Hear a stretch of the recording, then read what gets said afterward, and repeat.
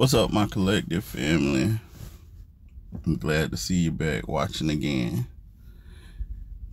Thank you for supporting. I appreciate that.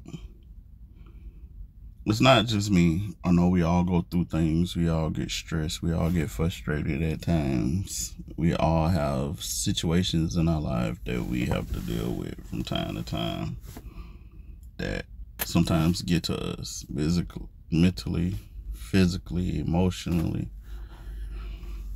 And we have to deal with them in our own way. You know, some people act out, some people hold it in and then release it later. Some people find someone that they can go talk to help get out what they're feeling, what they're going through. Some people sit off to themselves and cry or just think. No matter what your way of getting it out, and please don't get me wrong, I don't feel like anyone should hold stuff in and then release it in an angry manner. That's not the best way to deal with anything.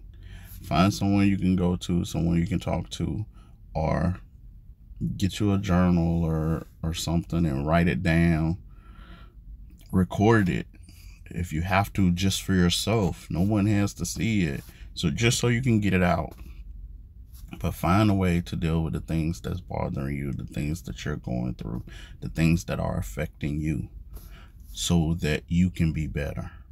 Do not let it affect you mentally, physically, emotionally. Do not let it break you down. Do not let it destroy you. We all have frustrating moments. We all have stressful times in our lives. We all have things that we have to deal with, that we have to get through in some form or fashion. And we have to find the best way to do that, so we don't put ourselves in a situation that can hurt us even further later on. We must not just think about the moment. We definitely should have thoughts about how our actions and reactions can affect us in the future. All right? Focus on these things. Think about these things. Let's try to be better. Let's try to do better. I appreciate y'all for watching and supporting my vision.